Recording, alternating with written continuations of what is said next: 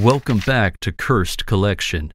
Today we will dive into the chilling history of Pennhurst Asylum, also known as the Haunted Hospital.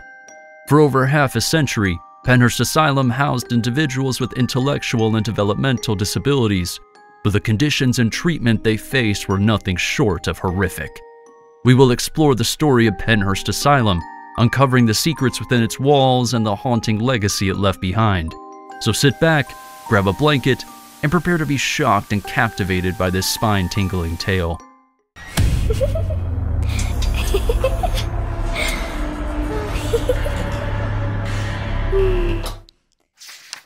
Pennhurst opened its doors in November of 1908, but within a short period it was overcrowded due to pressure to take on not just the mentally and physically challenged, but also immigrants, criminals, and orphans who could not be placed elsewhere.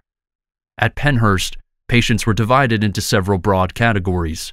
One was classified as either imbecile or insane, according to their level of mental ability. The patient could be classified as either epileptic or healthy physically. Some of the prisoners were well served in Pennhurst.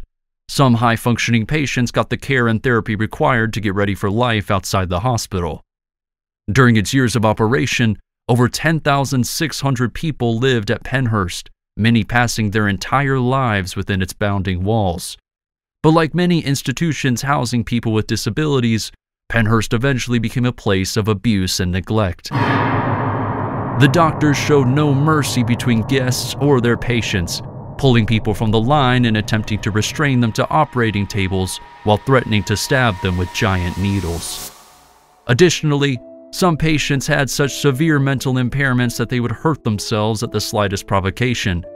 One of the patients would charge headfirst into the walls.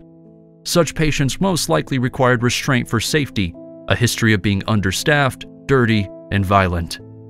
9 employees were charged with various offenses in 1983, including slapping and abusing patients, some who were in wheelchairs, and organizing patient fights.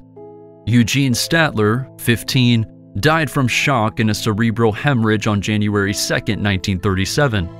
William McGraw, a 24-year-old employee at Pennhurst, was questioning Statler about what he thought was 95 cents that went missing. According to 4 additional male residents, McGraw allegedly instructed Statler to put on boxing gloves as punishment. McGraw struck Statler's head against a wall numerous times. McGraw asserts that he was questioning Statler when he got a call. When he got back, Statler wasn't moving. The charges against McGraw included manslaughter. At the time of his passing, Statler had worked at Pennhurst for 6 years. Cruel punishments were expected at the facility. Overworked staff responded to unruly patients by drugging them into submission or chaining them to their beds. Other residents were isolated for such long periods that they regressed and lost their will to speak, fight, or live. One particularly harsh rule chastised patients for biting. When a patient bites someone the first time, they are reprimanded. But if it happened again, the patient was sent to a dentist who would pull all his teeth.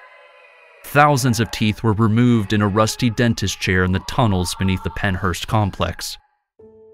Not all of the residents were abandoned by their family members. When loved ones visited, they were appalled to find their children bruised and uncared for. Even in 1912, there were reports on the poor quality of treatment, but it was quickly apparent that outsiders could do little to help, and patients continued to suffer from abuse, rape, and even death at the hands of staff and other patients.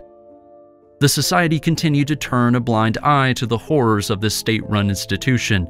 Many people think that those who suffered and passed away in this facility still exist in this place in the spirit.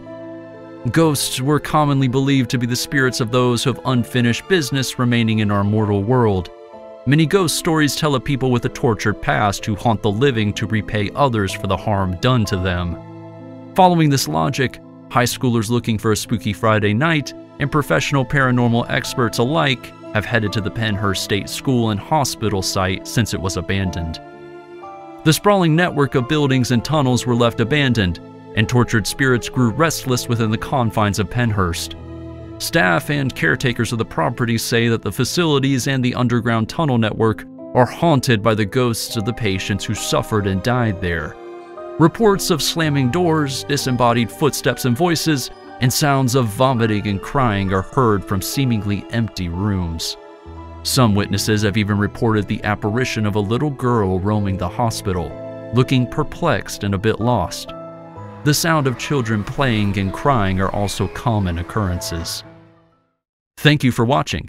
Please support me with a like and subscribe, and we'll continue to get more content released. Beginning with the Mental Health and Mental Retardation Act in Pennsylvania in 1966, multiple pieces of legislation were passed that ultimately resulted in Pennhurst's demise. This law permitted providing services outside of institutions, i.e. in the community. Reporter Bill Baldini published his 5-part Pennhurst series, Suffer the Little Children, in 1968. And when we began to shoot, my team felt embarrassed. They were getting sick from what they witnessed, so it was difficult for me to keep them on the job, recalls Baldini. In 1968, Philadelphia local television broadcasted his 5-part series. The allegations featured pictures of malnourished, naked people either curled up in balls or rocked back and forth to their internal rhythms. The kids' beds were secured with ropes. Baldini is still unable to forget. Imagine a ward of infants and kids from 6 months to 5 years old, says Baldini. 80 of them were contained in metal cages. Every day, all day, they had to take care of them. These people spent days sleeping in their waste. The circumstances at Pennhurst were specified and deemed undisputed in the case. The inmates at Pennhurst were frequently physically assaulted or given drugs by staff members, making the conditions unsafe and unsuitable for the habitation of the mentally handicapped. The court ruled that several residents of Pennhurst's physical, intellectual, and emotional abilities had declined. While living at Pennhurst, people experience intellectual and behavioral regression. Rather than gaining self-care abilities, they lose them. Overcrowding inwards, a lack of privacy, a lack of training programs, and an oppressive environment cause regression and maladaptive behavior. Even though she could walk, one resident with an intellectual disability who was also blind used a wheelchair. Staff allegedly did this so they would constantly be aware of her location. Many residents suffered bodily damage from staff abuse or negligence, including fatalities. A resident over 18 who wanted to depart was not allowed to do so. Staff would claim that the residents were not prepared to re-enter the community or that there was nowhere else to go. The court then compelled the occupants to remain. Residents are not dangerous to society and are not suffering from mental or emotional illness. A federal judge ordered the 1,230 people still living at Pennhurst in 1978 to relocate into community living arrangements nearby. The closure of Pennhurst is mandated by the final Pennhurst v. Halderman settlement from 1984. The only structure to have been destroyed was Building K. Although no one is inside the Philadelphia building, loud voices have been heard. After years of persistent overcrowding and patient maltreatment, the enormous Pennhurst State School and Hospital was closed in 1987. The building still exists and is now a haunted house.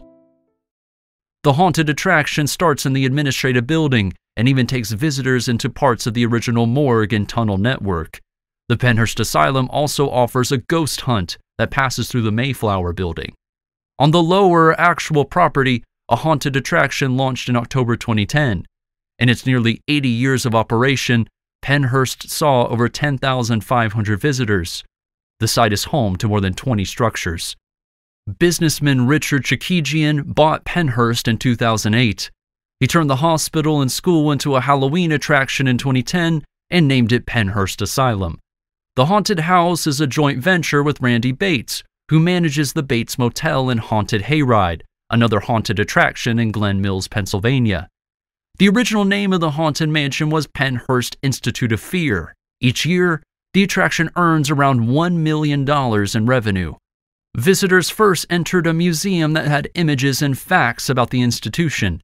They went inside the haunted house, furnished with grisly props, bloody dental patients, and pieces of the original morgue. The underground tunnel network that formerly connected the buildings is where the last trek takes place. Screams flooded the total blackness that seemed to go on forever. The sounds of local heavy metal bands greeted visitors as they left.